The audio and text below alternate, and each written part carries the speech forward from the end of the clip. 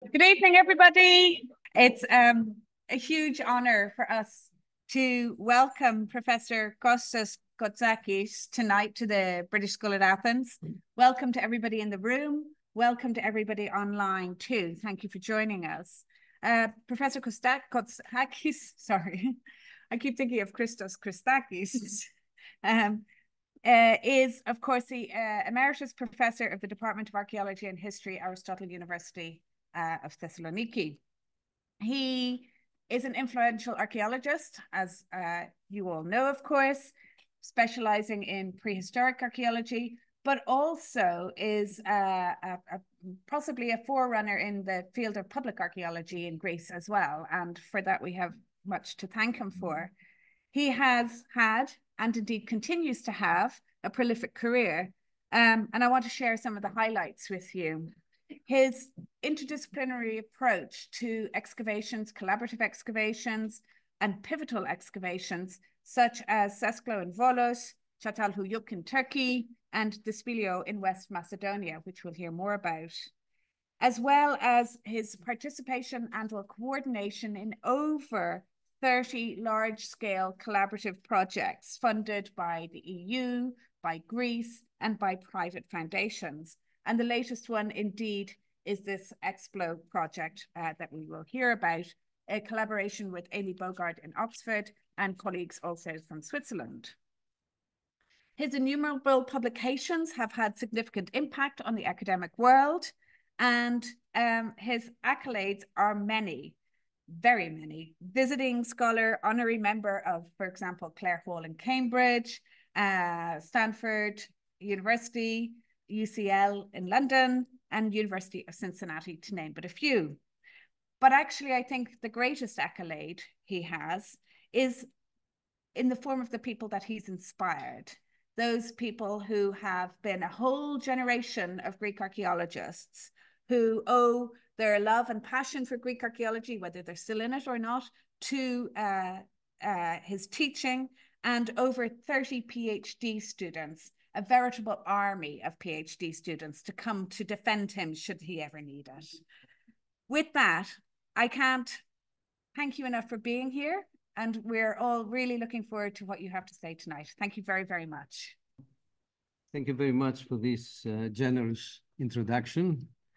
And thank you for inviting me to this institution where I'm sort of related for a long time now. My talk this evening will be about the Neolithic Dispilio, as you can see here, a site located in the south coast of Lake Kastoria, which introduced Greek archaeology to these very unusual type of sites, which are the lake settlements. It's the first lake settlement that actually was excavated and researched in Greece. I will present the re-examination of this site, which started. Okay. Okay. The re-examination of this rich evidence that we have from Dispilio, in view of the preparations for the final publication of the Dispilio excavations.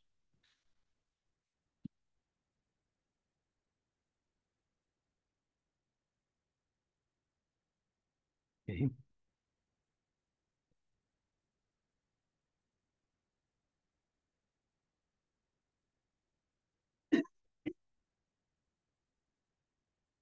Well, was supposed to be a map here, but never mind. Okay. I will start my talk with posing rather a kind of query I have on the material. The earliest Neolithic settlements, as you can see here, and you see here, is there a pointer somewhere? Just the next Sunday, next Sunday. So if you use the mouse on there. Oh, okay, I have my own. There you go, a seasoned lecturer.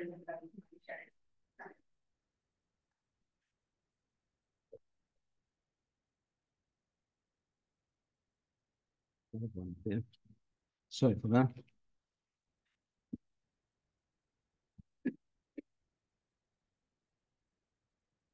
So you see here, Sesclo and Pagliambella Colindrose site have been excavating before getting involved with the Dispilio.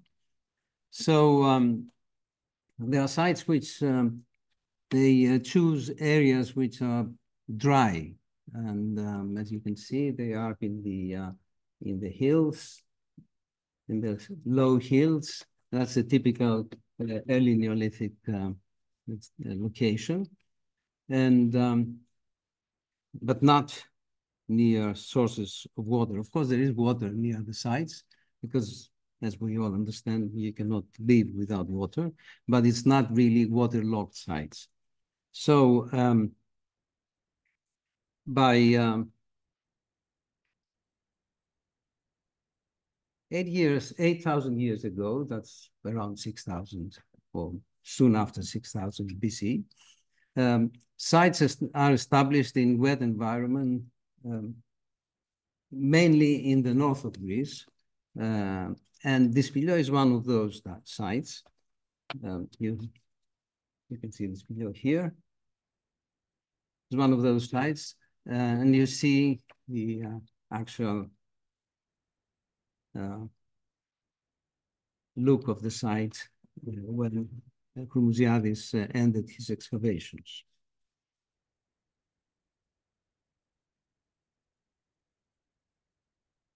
So these sites preserve also a lot of waterlogged wood, like the posts or the piles you see in this last picture at the bottom, where they are very well preserved, survived in the mud of in the anoxic environment of the bottom part of the pile. So the top part is decayed, as you can see, but the bottom will come later to that again. Right. So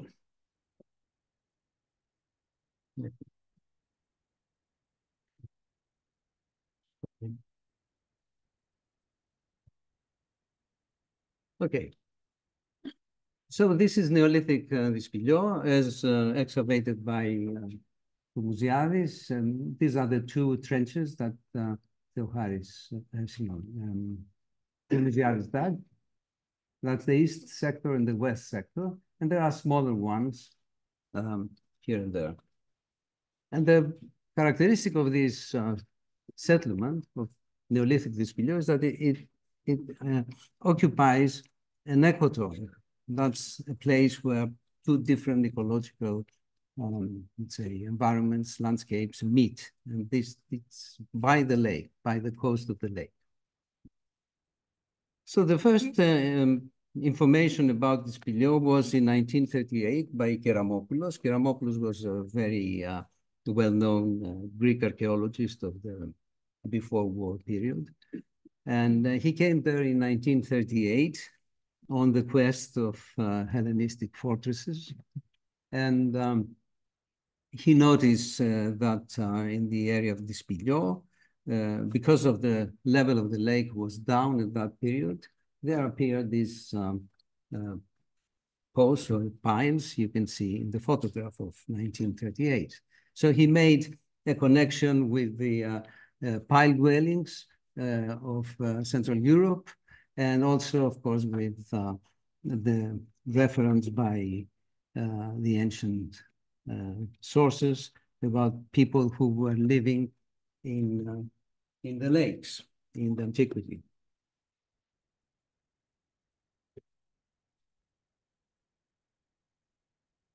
Okay. Now, this close proximity to the lake, first of all, needs some explanation, which I'm saying from the start that I will not give you at the end because I don't know yet why they chose this. They made this strange decision to live exactly by the lake. They could very well go, let's say, a few meters away, which is totally dry. But sometimes there are floods, like you see in 2010. And these floods may cause some problem. But it's not so often that there are floods. And so it's not so, let's say, we'll discuss this later. Maybe it's not a problem that actually forced them to do something, to take some decision. Okay, in this talk, we will talk about the history of Dispilio excavations first, then dating Dispilio, the Explore project, and the absolute calendar dating of the structures. And I make the distinction between carbon-14 and dendrochronology, and about the architecture, untangling the stratigraphy of the site, revealing the hidden houses, and then a few things about material culture, which is really very special.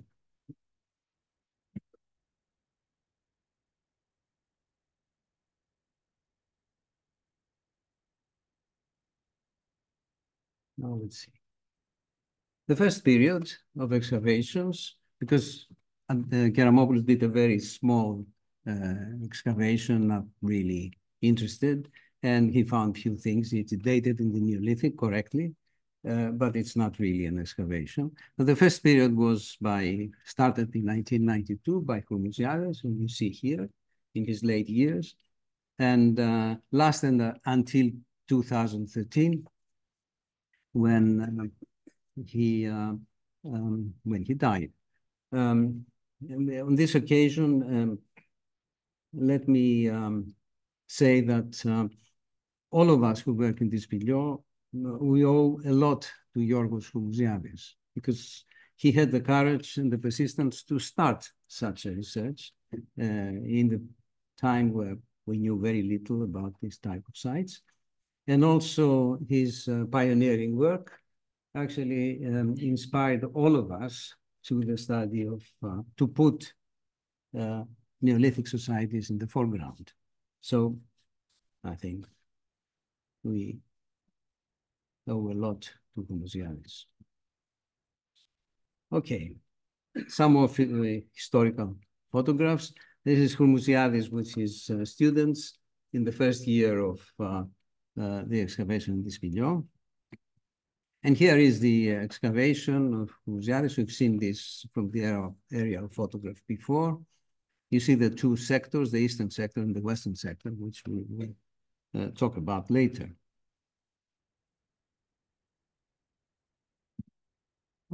Oh. How do I go back? Okay. Okay. So here you see the number is of piles that survive in and post holes. They're all together, and you can see how dense it is. This is a cloud of points, and probably you can realize why it's so difficult to actually decide where are the houses of, or which are the houses of the of this below, because you can see whatever you like in this dense. Let's say, cloud of points, okay? And I have the impression that for this reason, because it was so densely and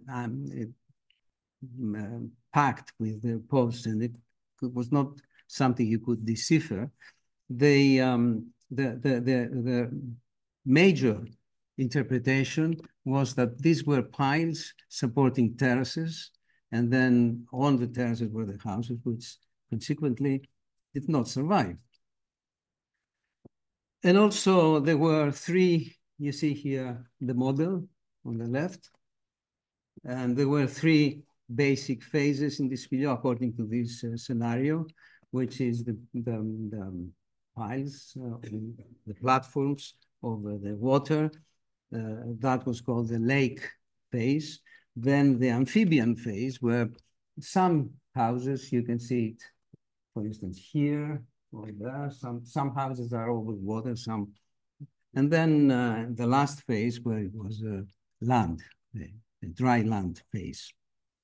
And I must say here, in this occasion, I must say that this is more or less the same that happens, the same ideas that are put forward in the study of lake settlements in Central Europe,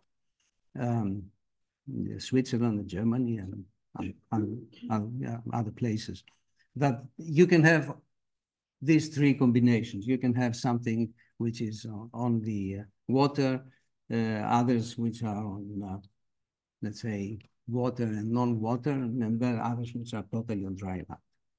So this was put in these three cases, these three styles, let's say, of settlement, were put in one in Dispilio. And also, I think this open, I call it open museum, not I call it an open museum because it's not really a reconstruction of the settlement, but this is very familiar, and it interprets, it realizes the first stage of Dispilio settlement.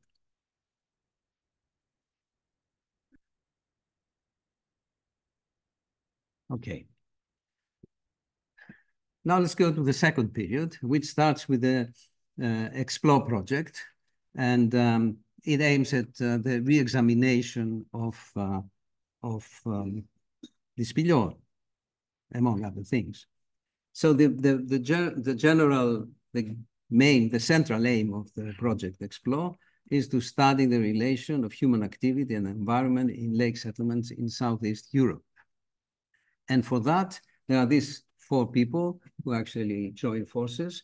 Albert Hafner is very well known for his activity in dealing with lake dwellings, and he was certainly got an award by the Shanghai, whatever it is anyway. Willy Tiner is paleo-environmentalist, and he's doing the paleo-environment reconstruction. Amy Bogart, well known for her work on farming practices and strategies, archaeobotanist, and then myself with experience on excavations and the Neolithic. You heard very kindly by the director before. So these are the four, and these are the 40, a bit more, I think. Some I forgot to put. The 40 people who work for the University of Thessaloniki in the framework of the Explore team. So a lot of people. Okay, the goals. Let's understand the choice of settling in a waterlogged environment. As I said before, this is a question. Define the adaptation of economy to the special lacustrine, I think I said it correctly, environment. And then third, assess the changes to the lives and practice of the Dispilio people and community. These are the main goals, very general and difficult to actually deal. But more achievable things, like the targets, are the following. Reconstruct the environment, the landscape, and the climate. This is really Tiner's job, but we have a lot of information from Dispilio as well. Examine thoroughly the stratigraphies of the site, define the settlement layout, and re-examine the architecture, and finally finalize the study of the rich collection of artifacts. So place Dispilio in its wider cultural context. That's the most ambitious of all. Okay, now let's start with the piles or posts of Dispilio. Piles refer more to terraces and platforms, but posts are more related to houses, as indeed they are.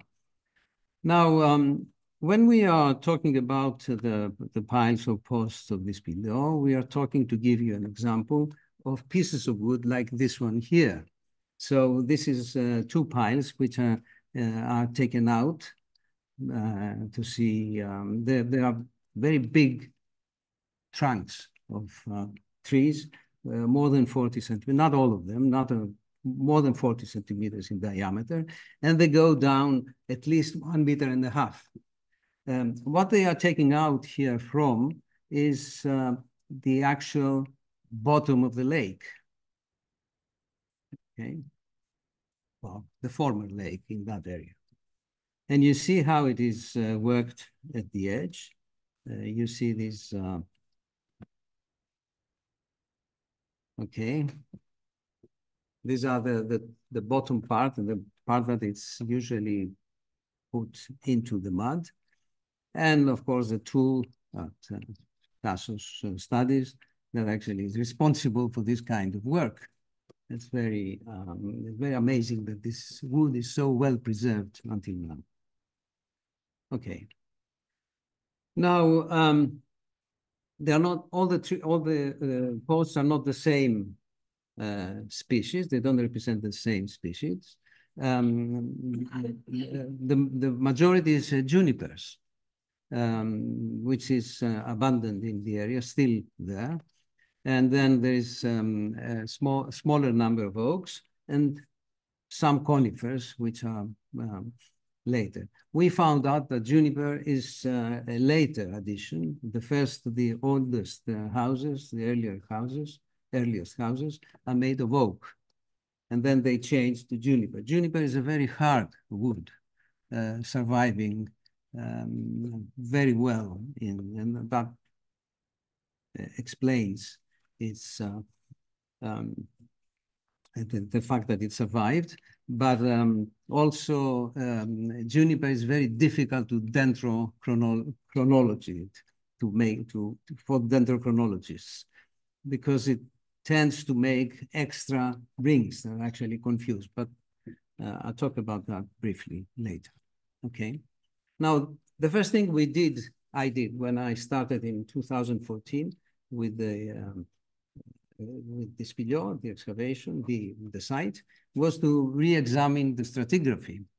We made a photogrammetric plan of the stratigraphy, which was 1:1 scale. And then I drew it personally on scale 1:10.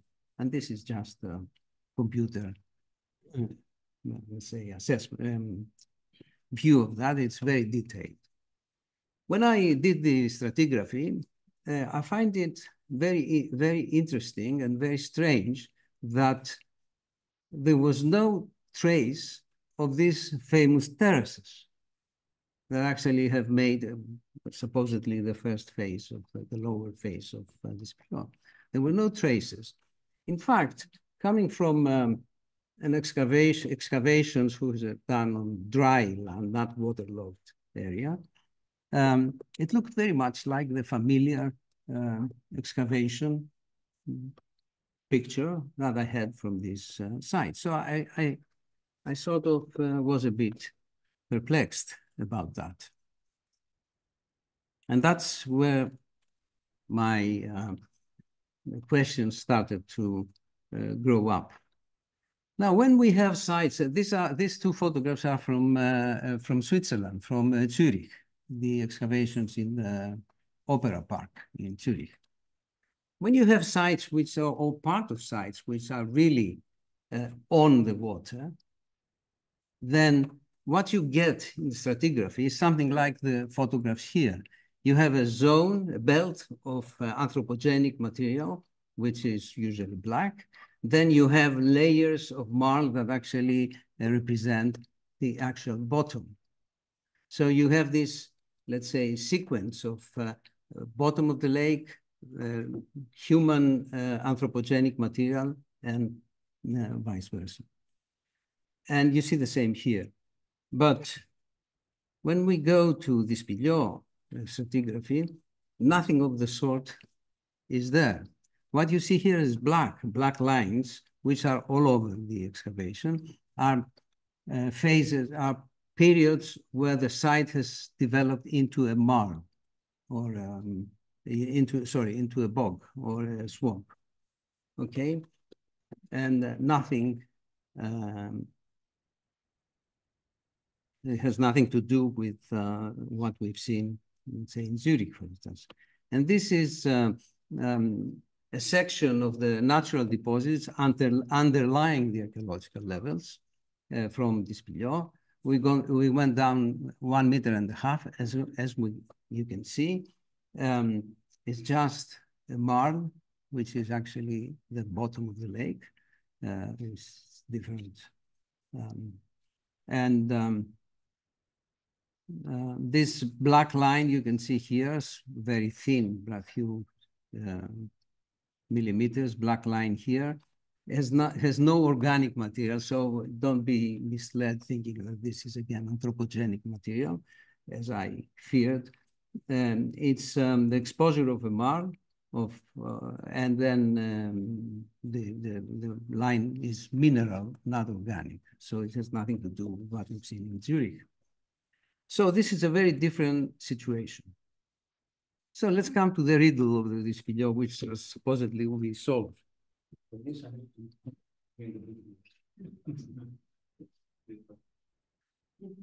Well, it's okay. I don't read out of it, so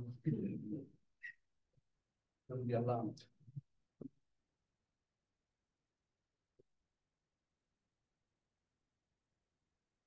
Okay, again, the familiar.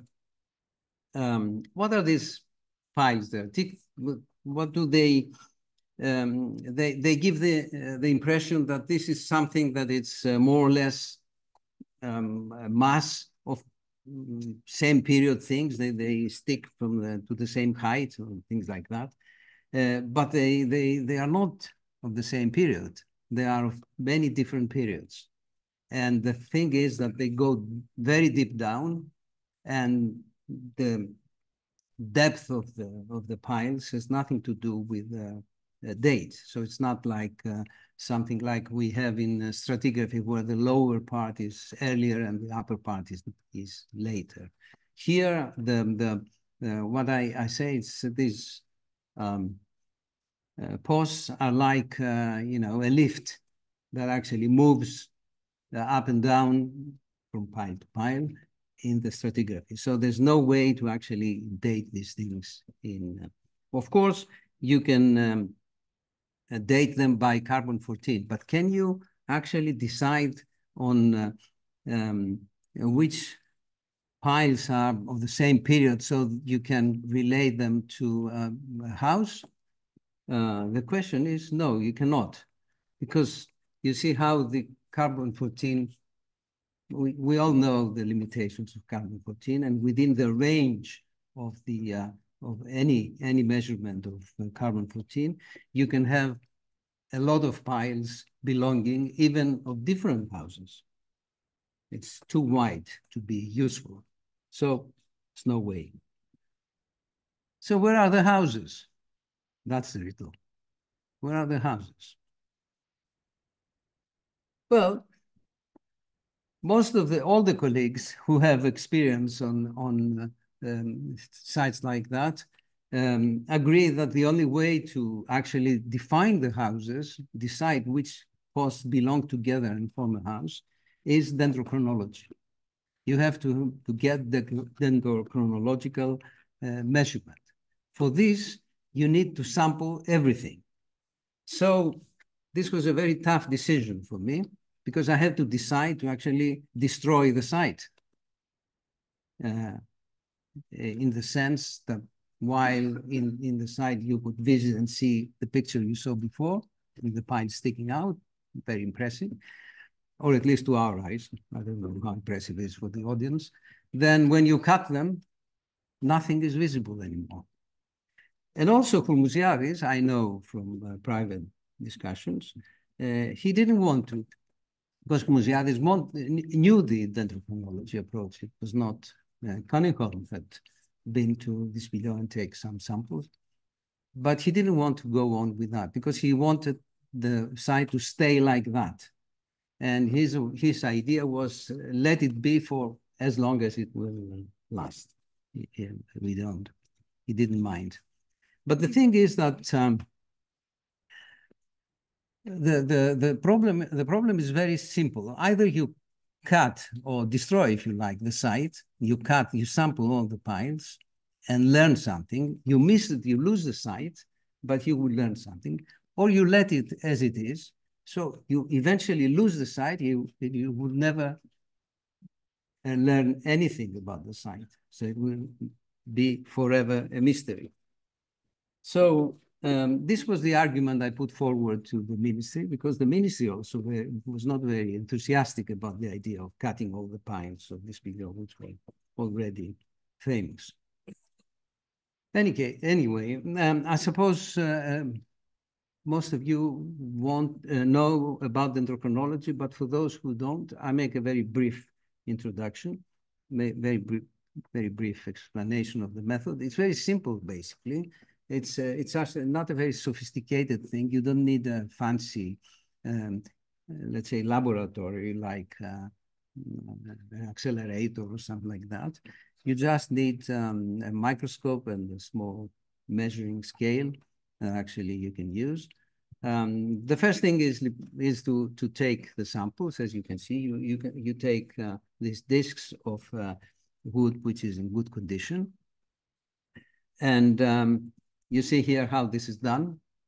First, on the field on the left, you see you cut them with a chainsaw, very brutal in a way, and then you cut it with how do you call that machine? And actually with a saw, a powerful saw. And then you take it to the lab. This was done in Dispilio. So the lab was transferred in Dispilio. As I said, it's very simple technology. You don't need anything sophisticated. So the basic of dendrochronology is that, you know, of course, that trees add a ring every year. So it's a kind of calendar. And the width of these rings depends on the climate of the period. If it's wet, they are fat. If it's not wet, if it's dry, they are very thin, close to each other. So the succession of let's say fat and thin lines, if I may use the term, is very characteristic in a particular area. So as you see on the bottom here, you can sort of combine pieces of wood and make a long sequence of rings. Okay. Now these rings measure years. So the question that you have is, how do you connect this line of years with something which is fixed in time? And in places where they have a lot of lines, they've been doing this for years and they have a lot of wood, they have long lines that can go either to very precisely dated things or to the present. But we don't. So how do we do it? Now, this is where the cosmic thing works. First of all, let's say that our percentage of, as you can see here, the percentage of success, well, we cut about nearly 900 piles, and the percentage was 22.6. So it was just 178. So it's not strange. This is about normal. This is how much you get. A lot of this wood is sacrificed, the pines is sacrificed in order to have the few that will give dates. This is how it is. We cannot, but luckily, we overcome, I mean, the people who work, especially Andrei Maitskovsky, who did the actual measurement of junipers, overcome the problem of junipers in some magical way.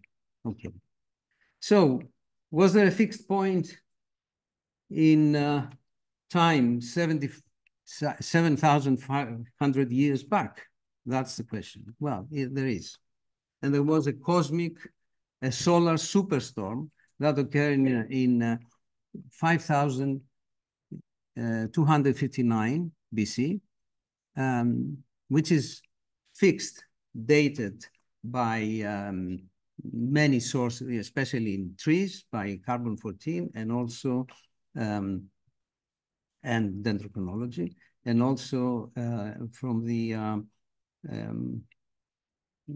Payetones. Anyway, the glaciers in the Antarctic, which also measures the time, and this is why they're so valuable.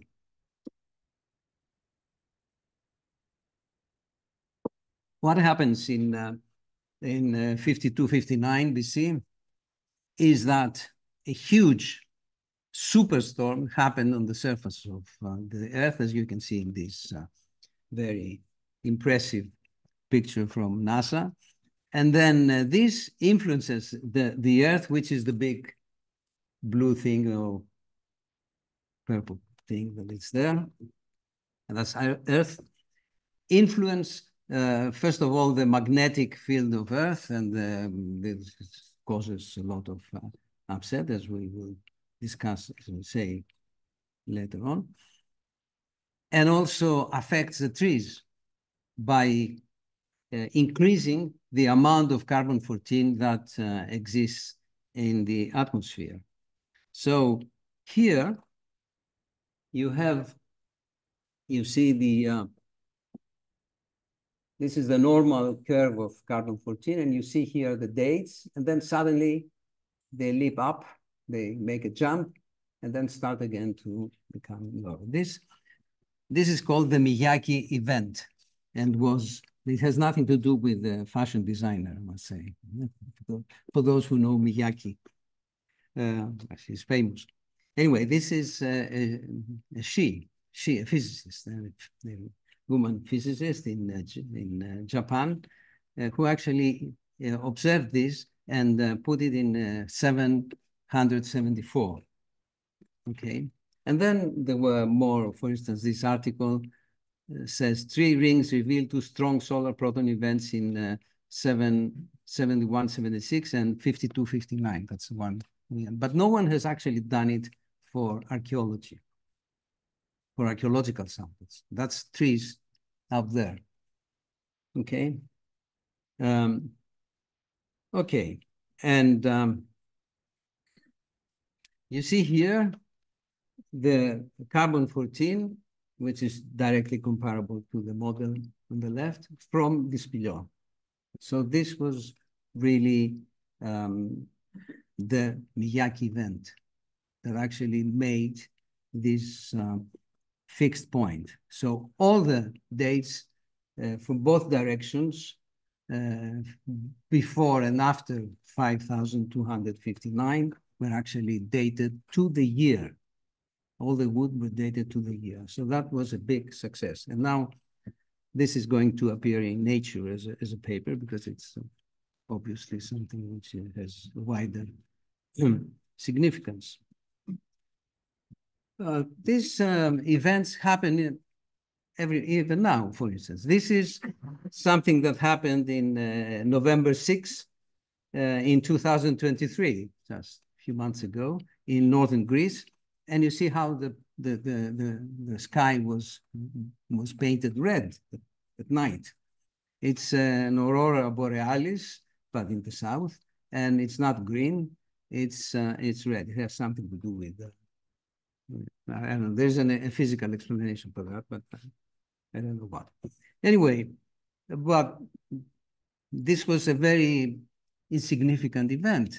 And the big event of 5259 would be really very obvious in the skies of the Neolithic Dispilio.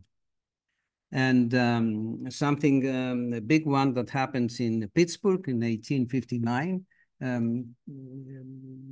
which was not as big according to the specialists like the 5259, actually collapsed all the communications, whatever it was at that time, telegraphs, electricity. Now, I suppose if something like that happens now, all the computers will be destroyed. The cell phones will stop to work. So it will be something interesting. Okay. Now, with this date, starting with this date, we could actually produce precise dates, which you see here for the site, that are coupled to the carbon-14. They are more or less go together with the carbon-14 that is taken from Dispilio, either the old ones or the new ones that we actually did. At the moment, Dispilio has, I suppose, around 200 carbon-14 dates. And you can see the different, there are 17 building events, excuse me, 15 building events. And then the phases, according to the stratigraphy, they are now 7 rather than 3 as before. What I want you to notice is that, excuse me, there are 2 gaps here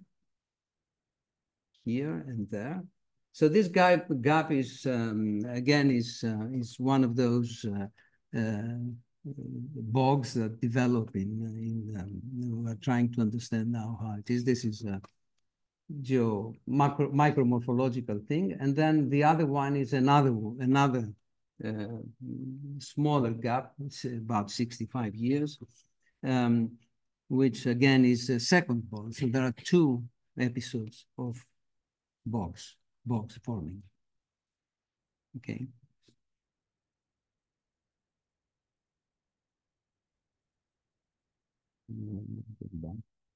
Okay. Now let's go to let's turn to the houses. Am I doing about time? How? It's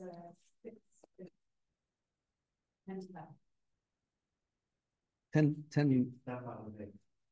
Also? Ah, okay. Okay, thank you. Right, I have to rush a bit. Okay, let's go to the houses. Now, the deeper level of the excavation and the first houses, we call it phase 0 because we found it after we have identified phase 1. Is here you see the edge of a house, and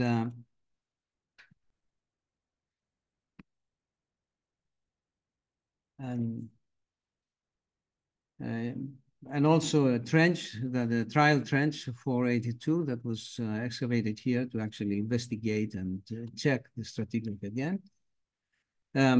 So you see the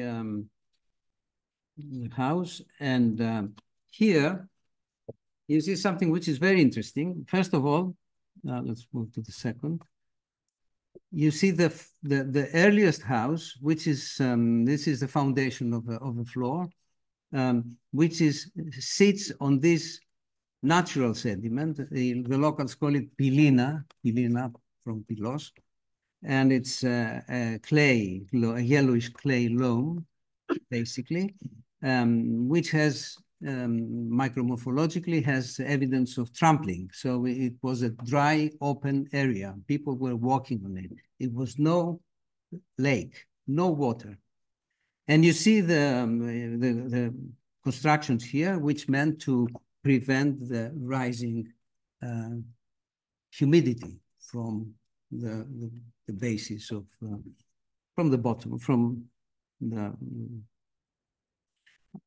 and what they do is they make these wooden constructions. You can see here, this have been, and then they've been removed. And then they put sand and woods and branches, and they make a kind of layer that actually inhibits the moisture from coming through that and make the living area damp. So this is the very first houses, and we have dates for that. They are 5,800 or thereabouts. Not dendro. We don't have dendrochronology for this early phase. Okay, and this is the other half of the house, which we see before with as a line of posts that actually, or the other part of the house. And you can see, perhaps you can see from where you are sitting, some lines which are a wooden floor these are the planks of the floor. So this is basically the first oak floor in Europe, because it's an oak floor with planks. We have to say that. Now these are the dates of this area, the carbon-14 dates, and you can see here in the break of the dates the gap that we observed dendrochronologically. So this is verified by two methods. Another early house is this. You see here at the back of this is possibly a wall, and you see here the early bog here and the later bog up here. So there are two phases of bog, and then again it's habitation. And these are an example of the columns that the micromorphologist takes from the stratigraphy. She took so many, we don't have place to store them now. These go to France to be impregnated with some sort of resin, then cut in slices and polished for examination in a microscope and see details. And then, if need be, some of them would be cut down to 30 microns and become a thin section. They are big. They are like that. They're not these little things. They're massive mammoth slides. That's what they call it.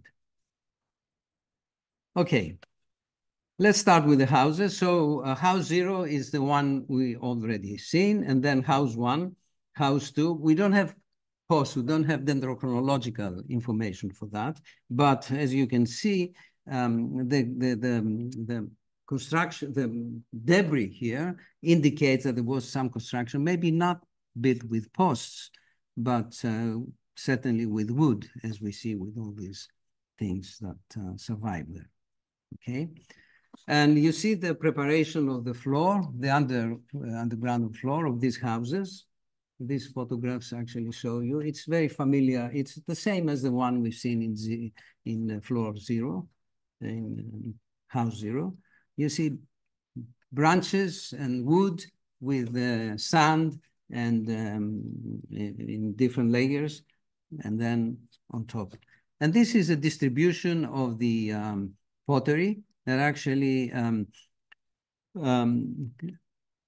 it's possibly shows these three. I think it shows the three houses, these three concentrations: one in the south, the 0, the one on top, and the 2 in the middle. Let's go at the results of the dendrochronology. This area here, you see this little blue. There are these dates. So there are posts who belong to these dates. And perhaps we can see here a line, and maybe here one crossing that way. And then this is the date 5,322 to 5,293. So you have this. And then this bit later, 5,053.26 to 53.20. And now if you put all this together, you get the kind of the plan of the house, not complete, of course, dated from 5349 to 5320. So this was, it's not complete, but it was there. So this house was there for at least 30 years. Now in 5294, you get this complex of piles of posts, which is very, probably is the better preserved house, which again has a lot of reconstructions. And the 5,000 in 5262, you get another. Here you get another pile. Then in 5261, you get a few more. Then 59, you get these two. One of those is the one I show you who was taken out. Then 52, 58, few more. Then 52, 57, a bit more. So you get a lot of maintenance of this house, reconstructions. They were very persistent with this house. The last repair, until the last repair, this building lasted for 37 years.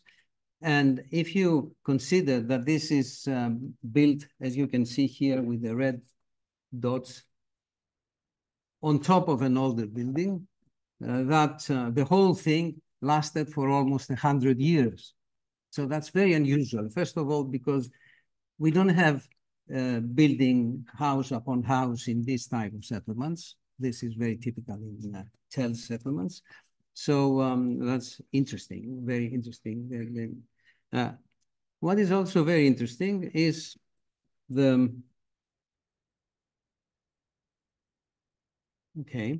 how the house is, now we've seen this before.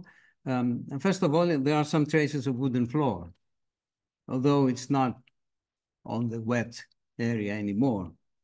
It's much higher. Then here there is an area of food preparation. And you see this is an open space, I think, or maybe open and roofed. Then I forgot to tell you that this house is surrounded by a fence.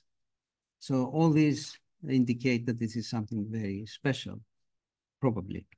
And special are the equipment, is the equipment of the house. First of all, you get these flutes near outside the house, both sides, north and south, in the yards, let's say, of the house, which are, there are 4 flutes in Dispilio. One of them is made of a human bone. So you can imagine what the human bone will make to these people partaking. And this is something very strange. It's like, it's very big. It's like that, okay? It's the bust of a goat. And maybe it was found next to the hearth. So maybe something related to the hearth. And don't tell me that I imagined this because I was in Çatalhöyük, but it looks like that. It's much heavier. And also this huge, big 45 centimeters of human figure of a sitting woman, very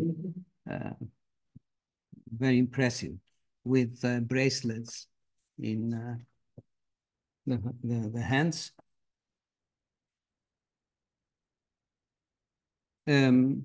Interesting also is the information we get not only from the equipment of the house, but from the construction, the architecture of the house, the construction details. These are daubed with impressions, which are very, Dimitris Klukinas studies this, and he's here, so he can. Okay. So they indicate that the walls, first of all, the posts were big posts that actually were holding the roof. Then the walls were made with the waterlogged daub technique. And then on top, you would get this plaster, which was actually put by hand, so, and fingers. So it was quite elaborate. And Dimitris, who has studied this material, tells me that there are differences from houses to houses, and house 4 has a particular special treatment. Is that right, or am I exaggerating? Yeah. Okay, let's move on. This is another two more houses, house 5 and house 6. You see the photograph with the hearth. Okay. The characteristic of this house, and this is why I show to you, is that it's full of pithoi. It's a storage. It's a granary, let's say. And also, outside this complex of two houses, house 4 to the right and house 5, 6 to the left, there were very interesting things found. For instance, here next to the hearth, it was found the women statuette is not really a figurine anymore, was found. And then to the right, the goat head. And then here, the flutes, and here, more flutes. And there, a figurine that I am going to talk a bit more in a little. If house 5 was a granary, and he was next to the oven, outside, really outside, next to the house 5. He could be something like a guardian of them. And he's an old man. We'll talk about it. It's quite interesting and unique. And house 7, and then house 8, which is the biggest of all, which is quite later. House 10 and 9, 2 more houses. These are not reconstructed by dendrochronology because there are no piles. We are very high now. And then in west sector, which we have a totally different, let's say, architecture and technique. They are all with mud, very few piles, posts, no piles, of course. But I won't deal with that. And finally, phase 7, which is, as I said, open area. Now about the terraces over water. Well, it's something which could happen. It's even in this video, you see here a picture from Thermaic Gulf. But we don't have the evidence. There's no evidence for terraces. And the houses you see are strictly from the beginning on dry, anyway, but not on the water, on land, okay, on firm land. One thing. The second is that it's not excluded that in some parts of the settlement, another part of the settlement could actually move towards the lake and build something like that. If nothing else, the lake has several hundred of pines, which we haven't managed to examine because the area is intractable because of the reed vegetation at the edge of the lake. It's impossible to get in, impossible to see anything. But it's possible. I mean, we cannot exclude it, but not the ones excavated. Okay, I'm clear about that because the literature, the idea that Dispilio was built on terraces is repeated again and again. One repeats the other, and we have to be very clear about that. So there were no terraces, at least what we excavated. Okay. And of course, Lake Karla and Mesopotamia. It's very, very widespread all over the world, this solution of living on the water. Okay, first conclusions for architecture. Houses in Dispilio were founded with wooden posts directly on the ground from the first earliest phase of the settlement. In total, 13 buildings were identified. This number represents a minimum. Many more houses might be identified. Houses at Dispilio were widely spaced with an average of 1 or 2 houses in an area of 500 square meters. No platforms or platforms on which the buildings would stand were confirmed. Living above water on platforms is not excluded in another part of the settlement, as I said before. Okay. At least one house, house 4, is accompanied by open spaces where there are storage jars and work such as grinding was done. The house is defined by a pile enclosure. House 4 has been built on the ground plan of an older one. This persistence over almost 100 years is unusual for settlements of this type and has not been found elsewhere in the settlement. So this is the general picture of architecture. So now, the importance of the new dating. Dispilio now is the best dated Neolithic site of the 6th and 5th millennium BC in the Balkans. The new accurate dating and the location of the elusive until now houses makes Dispilio a reference site, promotes our understanding, and opens several research possibilities.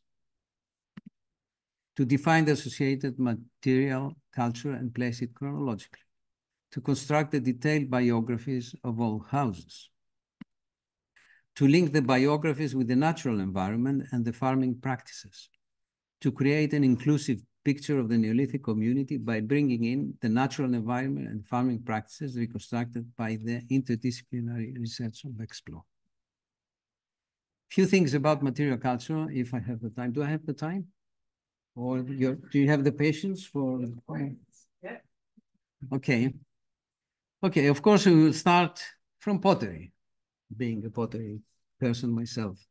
You see here the people who have worked in pottery, and I will focus on the work done by Marina Sofronidou and Evangelia Bulgari because these two people have been working for more than 20 years with the pottery of Dispilio. And they had a heroic, I will call it heroic, attempt to actually find all the joining parts of ceramic and built 1,740 pots. They could have been many more, but I said enough, stop, because we have to publish, stop. So yeah, they did, but what is really extraordinary is that they document every piece of pottery, its location, and so on a pot which is complete and has all the different pieces, you know every piece of the pot from where it came, which is really astonishing. And it's very helpful because you can actually, on the idea that the sherds, when they break a pot and they spread, they will basically spread on a level surface because they don't climb up. And so they will be within this particular level or stratum. So you can check the stratigraphy. And if something doesn't fit, which it happened many times, we have to revise our assessment of the, let's say, for the phasing of the site. So in this very complex table, the columns, which are different colors, are the different trenches. And the arrows are the joints, which have actually been seen. For instance, from here, you go to there, or from there, you go up to here. So the up is relative. So you have all the network of joints between the sherds.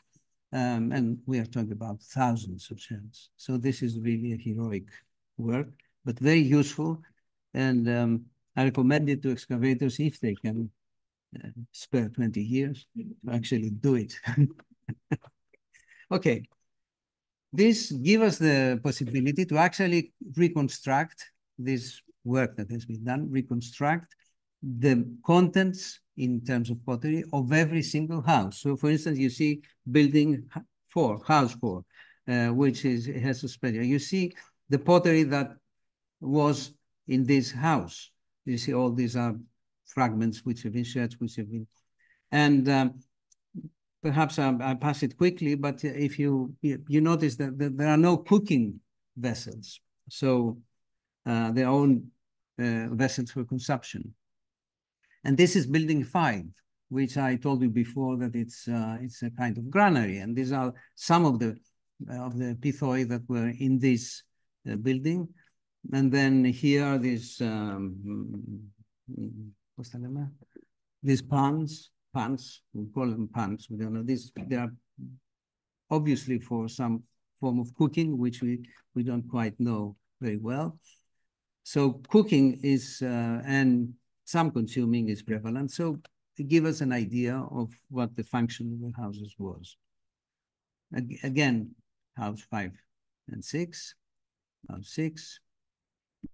Okay, building 11, you see the pottery from building 11. It's a later, much later house. It belongs to the late Neolithic too. So it's 5th millennium rather than 6th millennium. And you see the change of pottery is quite remarkable. You see different, but I'm not going to deal with the typology of pottery because it's, I know it's very boring, tiring anyway. Okay, the tools. There's a big group of people doing all sorts of tools, macrolithic, as Tassos calls them, flake tools or chipstone tools, bone tools, and etc. So we have all the, let's start with, since Tassos is here, let's start with the, we call them polished tools, but now we have to call them macrolithic, macrolithic. Now, Dispilio has a huge number of tools made of this local material, which is serpentinite, and it's in a mountain which is just few, I don't know, 1 kilometer, 1.5 kilometers, very near the settlement. And they are very proficient in this way, and they have, according to the people who studied, very particular, very specific methodology for making the tools. You see here big and small. And also, since it's a waterlogged site, we have also handles for tools. And you can see how the handle actually worked with the tool for wooden handles. Also chipstone. We have obsidian from Milos and the Carpathians, which is it's getting typical for the sites in the north. Mandal also had the same. And an amazing variety of ornaments and from bone and from antler. So you see a collection, rather artistic, but I wanted to make a note for this, which is, I don't know if you are familiar with ocarina, the kind of whistle if they still use in Sicily. I don't know if you know that. This is a Neolithic ocarina. It has the exact same shape. It's amazing. The same openings. Of course, you see all 4 flutes. The human bone is the one second from the bottom. And then here you see a lance or a spear, and with still the wood attached to it with some resin. And here's bone tools, awls, needles. I think this one is for cleaning, how to say, when you take out the scale, descaling fish. That's my idea, I don't know. Now let's go to the figurines quickly. This is the most fantastic, I think, figurine and most rare. I haven't seen anything similar to that. There's one in North Macedonia, in, I don't remember now the site, which has a similar theme. It's an old man, obviously. You can see his wrinkled face here. You can see his mouth, which is receding, no teeth. And also you can see his very funny position, which initially people thought that it's a kind of Venus, that actually hides the Putenda. But in fact, it's an old man who tries to lift up and support his back, I think. You see his back at that's his spine at the back, which is pronounced. This is very typical of a sort of figurines you find in this theme, old age, or sometimes old age and death. There's in Dispilio, in Çatalhöyük, there's a small figurine that actually has a face in front, but at the back has a skeleton with the spine visible. Okay, The funny thing about this thing, is that it's a marionette. You see, it doesn't have legs. It has these two holes. And it's not that he lost his legs, but his legs were added, made possibly by wood. And this string, these holes there, you can see, actually allow a string to pass from the back. You see this hole here from the back? If you go there, it goes out from the head. So you can move the legs. You can actually, it's a marionette, you can move the legs. So this is a special figurine. It's not something you find, I mean, the typical figurines of the Neolithic. This is something that was, I would think, was taking part in some ritual of some sort, like the voodoo dolls. But the figurines are fantastic. They are exquisite in this video. I'll show you here this. They were found one next to the other. There are two animals, probably cows, with bearing pot each. The pots are true to type. They are not really fantastic pots, they are real pots. So this is one of the early indications that they were using animals as burden animals.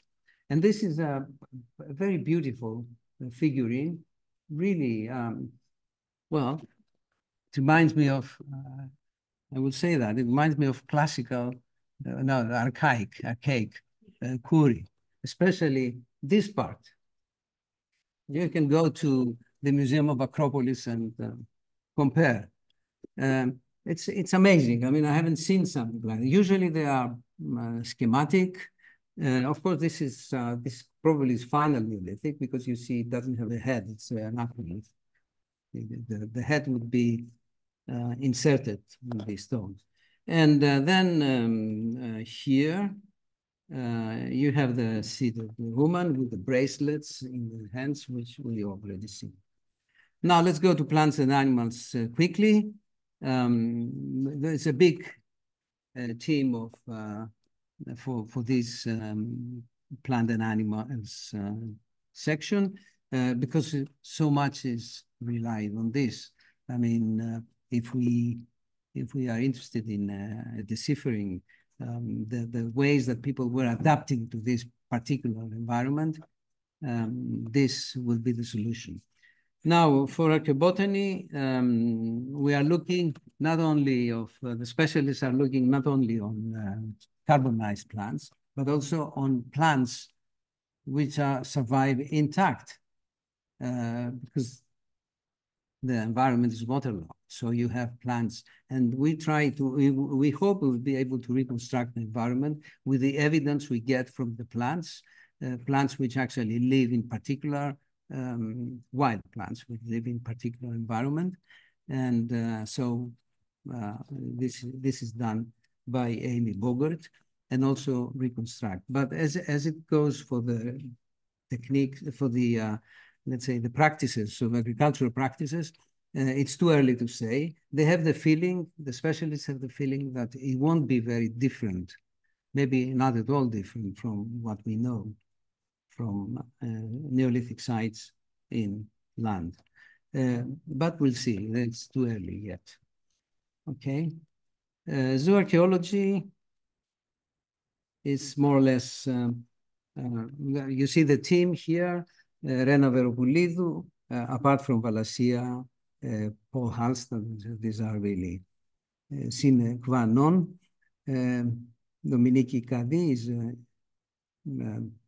recent addition. And then we have Rena Veropoulidou for shells and Tatiana Theodoropoulou for fish and Katerina Pagiani, who is here, for microfauna.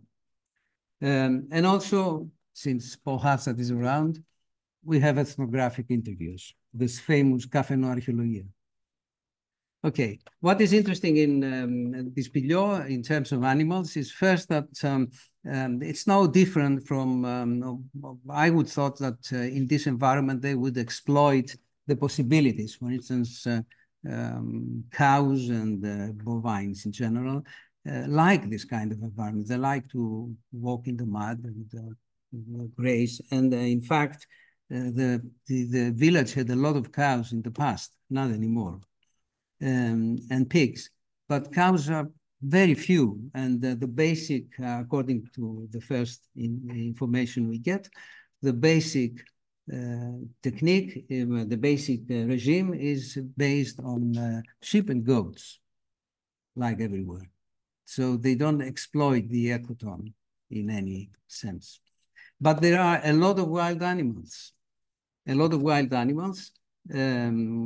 deer of all species, bears, oryxes, wolves, fox, etc. So it seems that they were very actively connected with the wild environment. And fish, of course, which were waiting, see exactly. Okay. No, I sum up now. Dispilio, a very, let's say, summing up about the position of Dispilio in the wider area. Dispilio, it's among the oldest sites of this type in the region. And when I say region, I need northern Greece, Albania, and maybe North Macedonia. That's where the lakes are. It occupies a strategic position from Thessaly to the Balkan hinterland. It has developed a unique, rich material culture with raw materials that came from a distance, such as Mediterranean spondylus shells, obsidian from Milos and Carpathians, marble from the Cyclades, and asphalt possibly from Albania. So it has a bit of everything. It had developed an active industry for the production of polystone axes made from local serpentinite and exchange with neighboring communities. Avgi, for instance, is an importer of tools from Dispilio. The privileged access to the source of serpentinite possibly indicates some form of territorial control, because no one else, it's there, it's a mountain, but no one else actually exploits them, at least to the moment. The presence of one house, which differs in its setup and biography and contains unique ritual equipment, can point to activities with social content. Although it is too early to be precise, there are few indications so far that the strategies and practices of farming were significantly affected by the special ecotone they chose to occupy. If this rational economic explanation proves inadequate, I mean, the economic one, cultural choice may be an alternative answer to the question posed at the beginning of this talk, which for the time being must remain unanswered. So, acknowledgements, and on behalf of the whole team, many thanks for your attention. Thank you.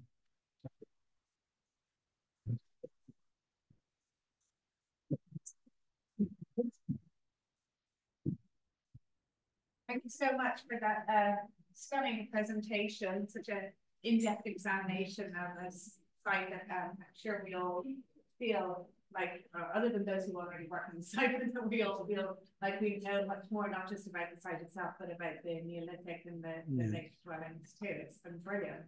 And I was very happily reminiscing about my time in Irish archaeology, where I spent many years in bogs, wet mud, sticking to my boots, all that sort of stuff. And I was feeling very comfortable, post holes, no other structures. And then you showed these amazing statuettes and figurines, and that's what similarities. I'm sure there are lots of questions for the audience. We have a small amount of time for questions. I'm sure our speaker needs to have a drink and break anyway. So questions from the audience. I'm going to go. So, is it the lake side? Hmm? Is it the lake side, this video? Can you call it the lake side? Then do you have any information on where the lake was when the settlement was? Well, the lake, we don't, you mean in terms of the level of the lake, of the water? No, we don't have information. We don't have information, but the thing is that the site was never underwater. That's so how far it was. That needs a different oriented specifically oriented analysis or examination or research, which we could not afford. So it will remain. But it didn't interfere a lot with the settlement. Let's leave it there. Well, the level of the lake now is, of course, is stable because there are gates that open. And but in the past, probably they were up and down. So, like in '38, where it was so low. So I think they were coping. There may be one house which I didn't have the time to talk in detail, house 8, which has it doesn't have anything inside. It doesn't have any sort of constructions inside like the others. And this may be no floor indication. This may be something like standing up on a small height, not really on a platform over water, but just raised. So I'm sure you are familiar with this solution. So if there is flood, the water passes under it. That's why I said at the beginning that floods were not really a serious problem. It should not be a serious problem because the site lived from 5,800 down to the end of even to in the 4th millennium. And there is a Bronze Age as well, phase, which I haven't been dealing with. So it was a very successful. They may have left it for time, as I said, 2 gaps, but they are from the earlier periods. Then it had become higher and higher with time, and so even if there were floods, they had no problems. Questions or not? Yes, there are a couple. First one is there a pattern in the houses that tend to be rebuilt over time? And do they have a specific, say, art located in a specific area? Or in terms of their material, how to present kinds of ceramic figurines, etc.? The houses in general, so far as we can tell from the houses we managed to actually identify, were not built on the same site. So you don't have a kind of continuation or persistence in location of facilities, etc. That's one thing. The other thing is that for some reason, the information we have, that has to do also with the archaeology of the excavation part. The information we have for the inside of the houses is not very detailed. The thing is that during the excavation, of course, it was not possible, to be fair. The houses were not identified in the excavation. So to get information of the inside of the house, you need first to actually identify the house. So we don't have, but even now that we go back on the records, we don't find many. More installations are outside the houses rather than inside. But there's no continuity. The only case you have continuity is house 4. It's dug directly, it's built directly on top of an earlier house. And that's very strange, I think. Questions for the in-person audience? Is there another online question? So, if I may pose a rather predictable question, is there any use on the Dispilio tablet? I thought I might avoid that. Well, I'll tell you what, because I've been saying this in many occasions. The Dispilio, first of all, the term tablet is misleading because tablets usually have inscriptions on them. Okay, so this is a piece of wood. So it's the Dispilio wood, or the Dispilio sanida, I would say, in plank, I would say in the plank. Okay, it has some scratches on top. We don't know what they are. I have to tell you also that this, because people don't know that, this object was not found in excavation in the stratigraphy. It was fished from the bottom of the lake. Okay. The wood is, and I won't say many more things, but I think you can understand. The wood can be dated, and it's dated. It's 6,200 something. But the scratches cannot be dated. Okay? That's that. Other questions from the in-person audience? You've convinced everybody thoroughly. Any information about the extent of the actual sites, the water stepping? The actual site, so far as we can tell, is this mound that has been formed, and it has been surrounded in the late Bronze Age, Iron Age, with a perimeter wall, a precinct from stone masonry. Also, we have on the site we have supposedly Hellenistic megalithic fortress. That's Vanitopoulos dating, but we haven't found a single Hellenistic shed. That's very strange because Hellenistic is very abundant. So I doubt that this is Hellenistic. It may be Bronze Age, who knows? By the way, the Mycenaean pottery of Dispilio, which was found in relation to the perimeter wall and this building, is fantastic in quality. I've never seen in Central Macedonia something similar. It's fantastic. It's very good quality. There should be imports in the Bronze Age, in the late Bronze Age. I think they are dated in 3A or something like that, according to Stelios, if I remember correctly. Stelios Andreou. So it's something strange there because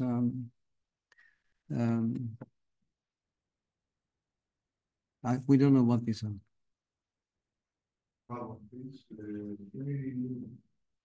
Any strange thing about seasonality studies or strange seasonality studies? Strange results from seasonal studies. Perhaps about animals or plants. Yeah. Well, it's too early to say these things because these are very much depending on the work of the paleoenvironmentalists, which is in the process. So it's too early to say. But generally, we are a group that doesn't believe very much in Neolithic people coming and go and live in the site. And we think that Neolithic people, like farmers, are tied to their land. They are not just. But part of the settlement may move around, may like with the shepherds, with the flocks, may go up the mountains and down or whatever. But not the whole village.